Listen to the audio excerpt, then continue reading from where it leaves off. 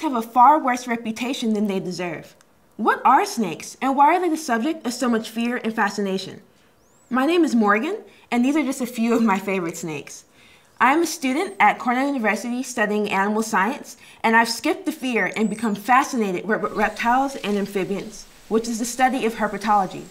I am especially fascinated with snakes, and I want to just give you a glimpse into the fascinating and amazing world of snake biology.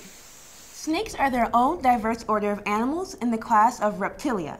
This also includes crocodilians, lizards, tuataras, and turtles. Today, there are over 3,000 described species of snakes in the world, and there are more being discovered all the time. Despite the immense diversity and habits of the snakes worldwide, they all share fundamental characteristics.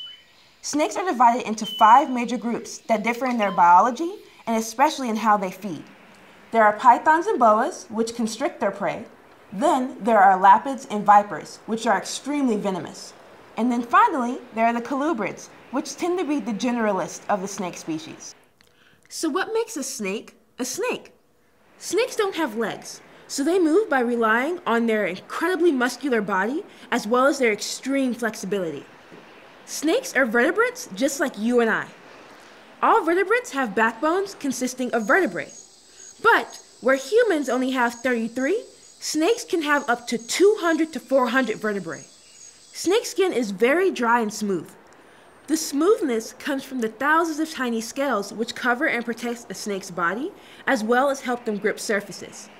One of the unique things that snakes can do is shed off their entire top layer of skin all in one piece. Snakes use their tongue to smell by collecting small amounts of scent particles in the air around them. When they bring their tongue back into their mouth, it touches a structure known as the Jacobson's organ. This specialized sensory organ translates the scent particles the snake picks up in its environment into signals the brain can interpret as smells. This gives them information on what kind of prey is around them and how close. So, what do snakes eat? The diet of most wild snakes consists of small rodents, other reptiles, insects, and fish. Snakes swallow their food whole, and even more incredibly, snakes can swallow food much larger than its own head. They have special jaw adaptations that allow them to do this. The bottom portion of a snake's jaw is also not fused together like it is in humans, allowing the snake's jaw to stretch to incredible sizes. Snakes can also move the 2 sides of their jaws separately to grab prey and pull it down, then to use the other side of the jaw to move. So, their jaws pretty much can move independently of each other.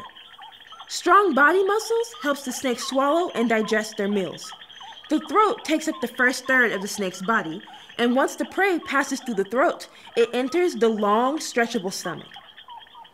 Snakes have 2 unique approaches to killing their prey. The first is called constriction. It involves the snake wrapping its coils tightly around its prey until the blood flow is cut off from the brain. Most colubrids, boas, and pythons are considered constrictors. The second adaptation involves the use of venom. Venom is located in 2 glands in the head that connect to the snake's hollow fangs. Venomous snakes use their 2 long hollow fangs like hypodermic needles to inject venom and quickly incapacitate their prey so the snake can have its meal. There are only 4 types of venomous snakes in North America.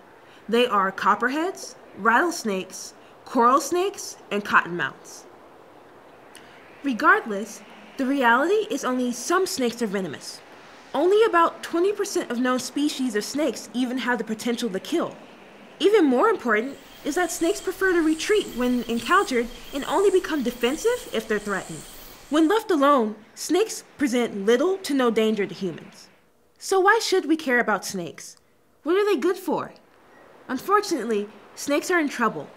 They sometimes get a bad reputation, so they are often perceived as animals to fear and hate. That's why many snakes, even the harmless ones, are killed out of ignorance and fear. Their populations have been declining due to human activity. But perhaps the most detrimental impact on snake populations everywhere is habitat destruction. Snakes are being driven out of their native habitats to make way for highways, agriculture, and industries. Many snake species have adapted extremely well to living with humans. So it's about time that we adapt to live safely with them and realize that they are incredible creatures worthy of our respect and protection.